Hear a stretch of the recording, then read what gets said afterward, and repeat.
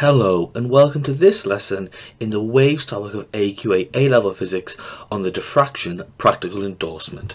So in today's particular lesson we're going to look at how you can gain experimental results for the diffraction practical endorsement for AQA A-Level Physics.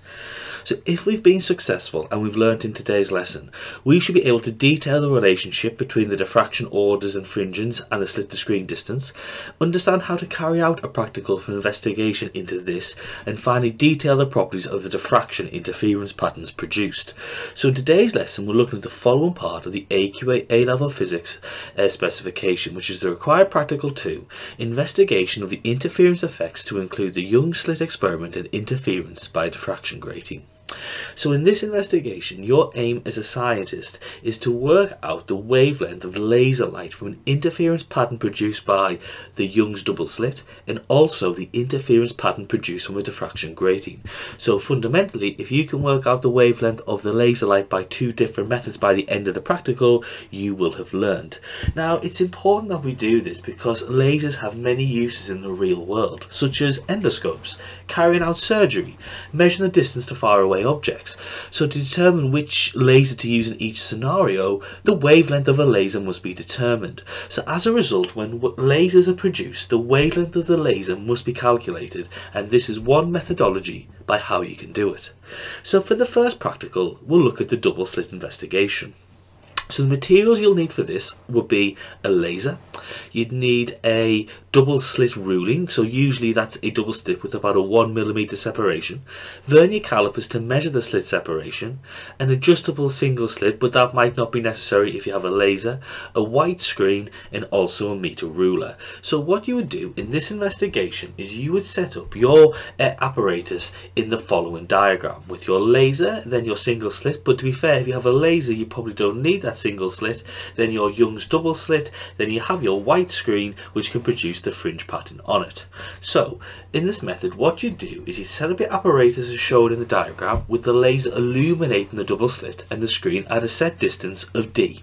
You then carefully adjust the position of the laser until the light spreads out evenly over the two slits, so therefore you can produce an interference pattern on the white screen. Now the fringe width, or the fringe spacing, which is W, can be measured by measuring across a large number of visible fringes, but obviously take care when you're counting, because you count from the first bright fringe to the end. So if you did that from the first bright fringe to the 10th bright fringe, that's 9 fringe widths, because you're looking at the spacing, not the actual fringes themselves. You would then use a meter ruler to measure D, then a measurement of the slit separation S is required. Now you could measure this value by using vernier calipers or a travelling microscope. Okay, also what you could do is you could use just the markings on the Young slit itself. And now if you are using a travelling microscope, it must only be used to measure that slit separation and not the fringe width. You can then use the equation for the double slit, which is lambda equals WS over D. You then change the value of D and the fringe width W, and then you measure that for each value of D. Then if you put a graph of W, the fringe width, on the y-axis, and D, the distance between the slit and the screen, on the x-axis, you should get a straight line through the origin, with the gradient of your line being the wavelength divided by the slit separation, allowing you to work out the wavelength because it's the gradient times the slit separation. So you set up your apparatus as shown. You'd have your Young slit there, you have your laser and your screen. You ensure that your laser beam is directed through the slit. So when the laser is shined through the Young slit, an interference pattern will be produced on the screen. You can then use a ruler to measure your fringe spacing. Now again, measuring the most fringe spacings possible will give you the lowest percentage uncertainty, and then you divide by the number of spacings to get an average value. And like we just said, remember to count the gaps, not the fringes. You would then repeat the investigation for different values of slit to screen separation, whilst the slit separation between the two slits is kept constant. So you can see here. Now for your second practical, you're now going to be looking at the diffraction grating. So you'll need a laser, a white light source that will produce a narrow beam of white light if you don't have the laser, a plane transmission diffraction grating, a white screen, and a meter ruler. And you'd set it up as follows, with your laser going through your diffraction grating, and then you can have your screen with your orders of diffraction patterns on them. So what would you do? You'd set up the apparatus as shown with the laser illuminating the diffraction grating and the screen at a distance d. You'd carefully adjust the position of the diffraction grating so that the diffraction grating is perpendicular to the beam of the light from the laser, so you might want to use a set square. The diffraction grating should then be visible on the screen. Now the number of orders shown will depend on the line spacing of your diffraction grating that you're using. Now the angles θ1 and θ2 can be determined by measuring the distances between the slits, the distances between the slit to screen and the distances between the fringe spacing. You can then use the formula n lambda equals d sine theta to determine the wavelength of the laser light. Remember, n is the order of the diffraction pattern, d is the grating spacing, which is equal to 1 over the number of lines per meter, which tends to be given on the diffraction grating, and lambda is the wavelength of light.